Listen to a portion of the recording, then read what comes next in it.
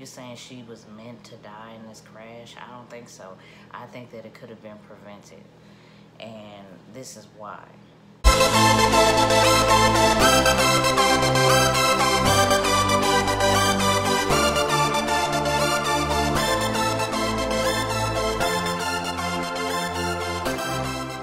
is what it ain't. It's your girl AMBREALERTT, and I am back with another video. You know, I told y'all I was gonna be back. I'm back. In today's video, hold that thought. Make sure you have your coffee, because I have my coffee. So good, so good. Anyways, in today's video, we're going to get into the behind the scenes of the Aaliyah epic plane crash that ended up taking her life. I always wanted to know what happened to Aaliyah. I was 7 years old when she passed away. That was like one of my first times dealing with death, having a conversation about death, like with my mom, and it was really, really sad, and it hurt instantly when I heard of her death.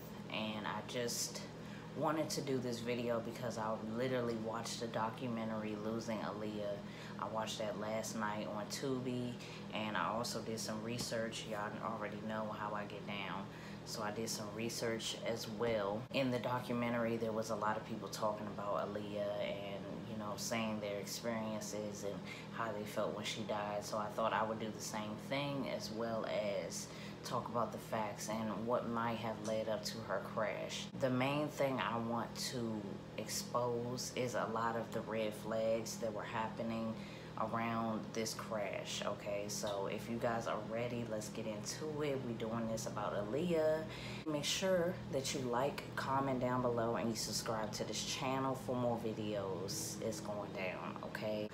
I grew up, of course, listening to hip-hop, listening to Aaliyah, loving Aaliyah's style, like her flavor. What I loved the most is that she was very sensual, but it was in like a mysterious homegirl kind of way. And I always wanted to be like that when I got older. I was like, I want to be like that. I see myself like that. Like, she dresses like me and my sisters with the like oversized sweatpants, and I was a little girl, but I still dressed like that, like oversized sweatpants and crew necks and jersey shirts and stuff like that. Like, I grew up dressing like that. So she just, seeing her on TV, it just reminded me of myself. Like, really pretty, nice skin, you know, baggy clothes, very gorgeous, very like chill, a chill, like girly / tomboy vibe. That was like my first time, you know, seeing someone on TV that I felt like looked like me and my sister, someone that I felt like I could identify with, because she was young as well. She was, of course, she was older, but she was still young. She was like, you know, she was making it, and I felt like, wow, like if she looks like me and she on TV, I can make it too. So we're going to get into the actual details about the crash. Before I get into it, all of this is public knowledge. I looked this up on the internet, okay? In an article and in the Losing Aaliyah documentary. If you haven't seen it, it's on TUBI right now in the music section of the movies. So just check it out. We all know that she was, you know, debuting her album, Aaliyah, at the time of her death. It was highly anticipated. She was working in the Bahamas doing a music video for Rock the Boat, which I love. Everybody loves that song. Rock the Boat was what she was working on right before her death. So she had to go to the Bahamas. We all know the Bahamas is like a smaller island. There's a lot of like planes going back and forth, but you know, it's very small. So you can't, you know, you can't pack a plane. Where do I want to start? Because there's so much stuff going on. She wrapped the video up and she was set to go back to Miami later that night. She had a deadline the next day, so she had to be in Miami. So as the story goes, is that, you know, they were waiting for the plane. The plane took 2 hours to get to them, and her entourage was starting to get upset about it. And this story is coming from Kinsley Russell, who was working with Aaliyah. His family had a taxi company in the Bahamas, so he was a Bahamian man. At the time, he was 13 years old, so he was helping her with her bags, and his mother was like her driver at the time.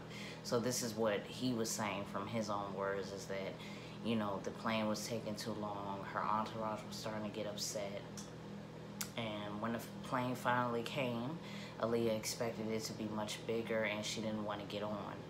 And because it was so small, and because it had too much stuff to get on the plane, she didn't want to. So she got in the taxi. She got in the taxi, and she was refusing to get on the plane.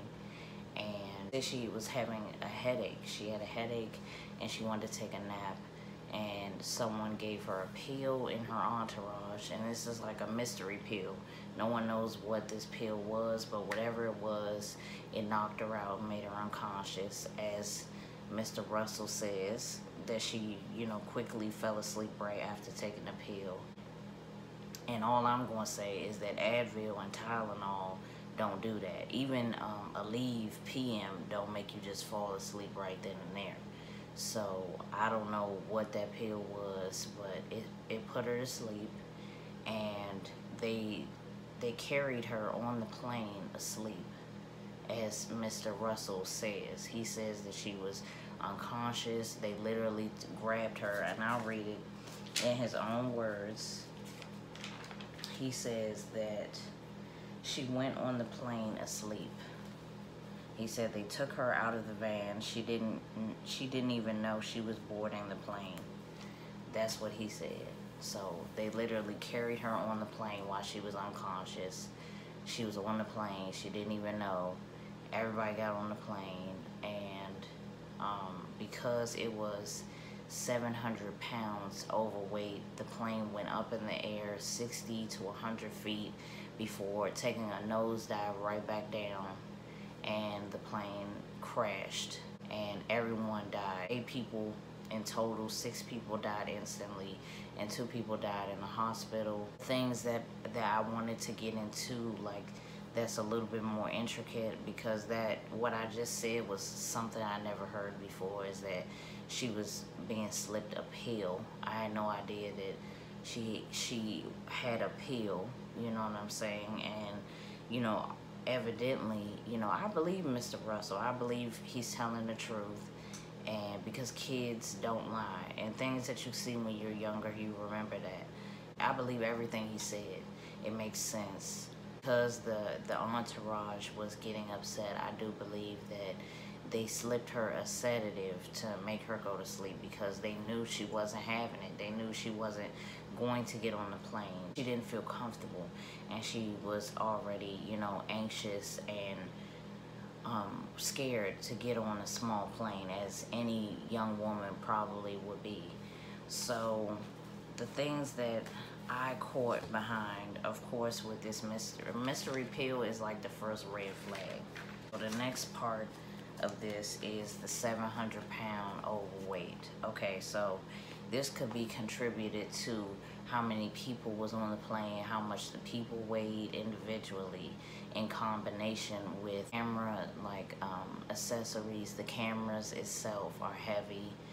Even my Canon PowerShot is pretty heavy, so I can't imagine like having all of your equipment from a video shoot on an airplane, and as well as people and luggage. So you have to think about that. And this is extra. The 700 pounds is extra weight, you know what I'm saying? So you have to think about how much the people weighed individually and add all that up. Then you have to add the luggage itself, like all the clothes, all the shoes and stuff that she had from her video shoots, all the luggage and clothes that all her entourage had.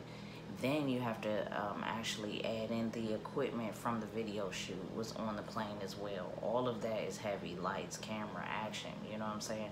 All of those things are heavy as well. So if you're saying 700 pounds overweight, and you talking about a little paper plane, like this plane looked like nothing compared to what it was supposed to be, you know. And we're talking about Aaliyah, a superstar. She should have never been on a plane. She couldn't carry all of those things on, as well as those people. To be honest, some of those people could have got on a different plane. That would have took some weight off the plane right there, you know. If not the people, then the luggage. The luggage could have been on a different plane. If not the luggage, then the camera shit could have been on a different plane. There was different ways that this could have been done, and I just don't feel like it was her time to go. I feel like a lot of people say that when people die young, and it's not a nice thing to say like someone, it was their time to go. So you're saying she was meant to die in this crash? I don't think so. I think that it could have been prevented, and this is why. The mystery pill, that's red flag number 1, okay? Then you have the 700 pounds overweight plane, and the plane is like paper thin, you know, because it couldn't have been but so big coming to a small island like the Bahamas. A lead investigator actually said it's premature to blame the crash on too much baggage just yet. I still have to weigh one more bag found in the swamp, as well as weigh the passengers on board, reaching a conclusion. That's what he said. He probably said that right after. But my thing is, don't make a statement until you figured everything else out. I would have just said no comment. But anyway, so we have, how many red flags do we have? That they gave her, her entourage gave her. We have the weight of the plane. Then we reach another red flag, and that's the actual pilot himself. So the pilot was not actually even authorized. The pilot's name was Luis Antonio. He was not authorized to fly a commercial airline at all. He actually was just recently in court for possession of crack cocaine, as well as stealing airplane parts, okay? So he was not even supposed to be driving or steering this plane. I don't know how else you say it. Not qualified. You know, y'all know that video in New York when she was like, you're not qualified to wear those shoes. Said that those shoes were meant to be worn on a beautiful woman. So if that's the case, she should have put them back on the rack, and she should never even purchase them because she was unqualified. Like, he was not qualified to get behind this plane and take anybody anywhere. Allegedly, when he did get to the Bahamas to pick up Aaliyah and her crew, there was a dispute and an argument, and he did say that there was too much stuff on the plane, and the entourage and him was going back and forth about it, but the flight ended up clearing for takeoff. He ended up taking them anyway, physically putting them in the plane and taking off. So I feel like it was his responsibility to fly the plane. Do I feel like it's possible that he was paid or a handsome amount to keep like the flight going? Probably. But if that was the case, he still, because think about it, if the entourage gave her a pill to knock her out, to basically shut her up, to put her on a plane, I don't know what else lengths they would go to just to reach this deadline. I don't know what was the deadline, but they, at this point, I feel like they probably coerced him into, you know, doing this. And he still should have said no. He still should have said no, because, you know, he put his own life in jeopardy as well, because he did end up dying in the plane. So that's another red flag, is that the pilot was not qualified at all. And he actually had crack and alcohol in his system at the time. Whether he consumed it that day or he consumed it in the last 30 days, he still had drugs in his system, and he should have never, you know, been sitting in that seat taking off. Even though I will say that the plane was overweight, so that people could blame it on him all they want to, but I really feel like it's really no telling, though. That's the part about this that seems really, really bad, and that's what makes it so scary. And you know, a lot of people say situations like this are doomed. I think that's why they say that, because it's like, even if the plane wasn't overweight, it's like he still had crack and alcohol in his system. Who knows what would have happened if the plane didn't crash immediately. It might have crashed anyway, but if that's the case, then she might have survived it if the plane wasn't overweight. So I don't know. Next red flag I would say is the record company. Now, there was someone in the documentary, and I don't think he wants his name to be revealed, but he is someone that was, you know, actively in the business, and he made a strong argument, a strong point, and he basically was saying like that she should have never been on some, you know, paper thin plane. You know, he used other adjectives to describe the plane, but it had me thinking. And he was like, she's a superstar, like she's making millions of dollars. She should have never been on a plane that was not suitable for her to carry her own luggage, to carry whatever she needed. You know what I'm saying? If anything, there should have been more safety precautions taken for her. And because she was like, he compared her to, you know, in the black community, he compared her to like our Princess Di. Should have been more safety precautions taken for her because she was so special to us. And he said that he thinks that the record company just dropped the ball and was being cheap. And I agree with that as well. I feel like she should have never had to squeeze all of her luggage and the video shoot equipment on one plane, as well as herself and her entourage. I think that that's ridiculous. I don't know what was going on with this label. I don't know, because I know that she was connected to her uncle's label, but she was still on Atlantic Records. And I haven't heard good things about Atlantic Records at all, especially with how they doing Young Boy right now. So I agree totally that she had money. She should have never been on that plane. She should have been on a nice jet, because that wasn't even a jet. Like, she should have been on a nice jet. It should have just been her and maybe a couple people, you know what I'm saying, and that's it.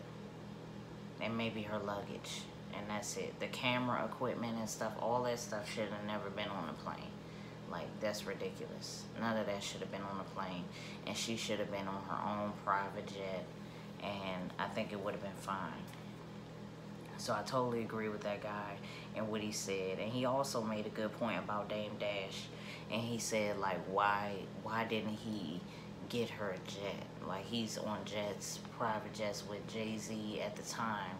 You know, him and Jay-Z were very close, you know, on Rockefeller Records or whatever. And he was saying, like, why didn't he get her a plane? Like, that's what your man is supposed to do. You know, they were supposed to get married, yada yada. So for him to, like, not check on her, or not help her, not even help, just do what a man's supposed to do. Like, that's kind of weird too.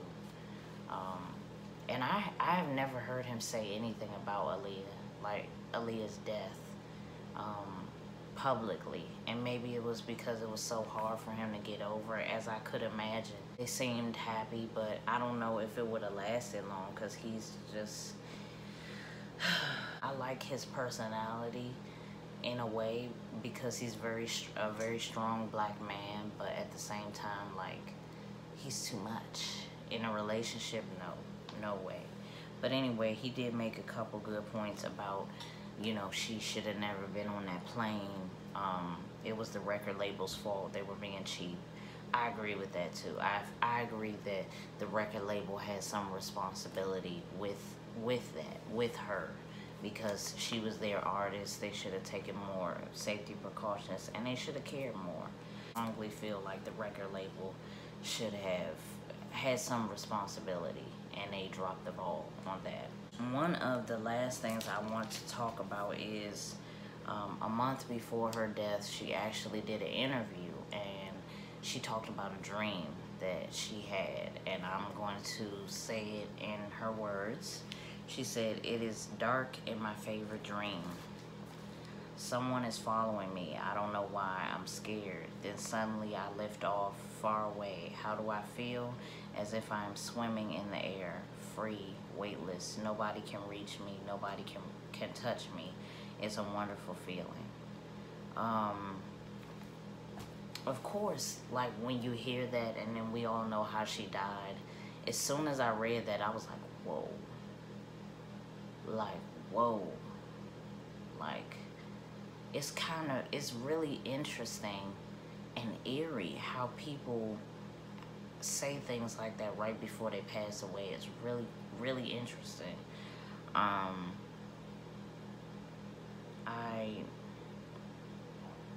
As soon as I read that, I was like, whoa. Like, especially when she says, like, then she suddenly lifts off and she's weightless and she's free and nobody can reach her, nobody can touch her. And I'm just like, whoa. Anything about the air, like anything that she said about the air, it just made me feel like, whoa. Like, I don't know, man. It's a little too close to say that it's not about what it's about. You know what I mean? It's very telling. It's very telling. And I don't know. It's like she might have been going through some things at the time, and she just wanted some space. And you know what I'm saying, maybe she just felt like it was too many bad people around her, whatever. But to say that a month before she actually died in a plane crash is really cryptic to me. And I caught what the doctor, this doctor, Raju, said that she had a generally weak heart, and that even if she would have survived, it would have been nearly impossible for her to recover because she would have been in a state of shock because of everything. And who wouldn't be? Who wouldn't be? Who wouldn't be in a state of shock after being in a plane crash? And I can't even imagine her surviving. And I mean, I can imagine. No, let me take that back. I can imagine her surviving this plane crash, and maybe it's because I've survived something really dangerous too. And it's possible. I don't like when people say that it's nearly impossible. It's possible. Anything is possible. I know the plane crash was really bad. I know it was horrible. I know that if she would have survived, she would have never been the same. But I think it's possible for her to have survived this plane crash. Even as bad as it is, just because God works in mysterious ways and he can make things happen that you would never expect. So I can see her definitely surviving this crash. I do think that it is interesting to hear that she had a generally weak heart, because, and I know that they mean that technically, like on the inside, and I think that means something too, because a lot of people that have heart issues or heart problems, or even breathing problems, I feel very nice, kind individuals, very loving individuals. People that I feel like have heart problems, or you know, have holes in their heart or anything like that, they tend to be generally really, really sweet, you know, genuine people. And she was definitely one of those people, very humble, very down to earth, very much not fazed by the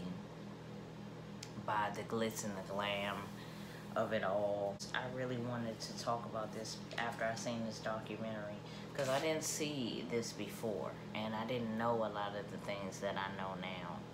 And knowing what I do know, I feel like it's possible that she could have survived this plane crash. If it wasn't for the pilot, if it wasn't for the luggage, if the record label would have paid for a larger plane, or even separate planes, or because back in those times, like in the early 2000s, the labels still controlled a lot of your money and put money here, there, everywhere. And if it wasn't for the pilot, if the plane wasn't overweight, and if the record label or Dame Dash would have paid for a plane or two, then I feel like she would have probably still been alive, you know. And if she definitely didn't have that pill from her entourage, she probably would have not gotten on the plane at all too.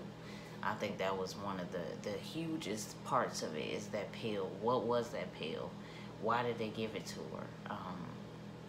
It wasn't for a headache. It was to knock her out, as far as I'm concerned. You can tell me your thoughts below, but that's just what I think. So many factors that are involved in this. Why was the flight cleared to take off? Why was the flight cleared to take off if the pilot knew that the plane was overweight? Like, what happened? You know what I'm saying? Was he paid off? Because if he on alcohol and crack, he gonna take the money. But was he paid? You know what I'm saying? So many factors, you know, that goes into this. But I just wanted to do this video. Y'all know I miss y'all. Y'all know I love y'all. And I'm here. This is a good video. I'm excited about this video. I have more coming up soon. It's your girl AMBREALERTT. Make sure you like, comment below, and subscribe to this channel for more videos like this, because we're going to talk about conspiracies. We're going to talk about it all, okay? If you're ready for this year and for this content, make sure you subscribe, and I'll see you guys in the next video. Bye.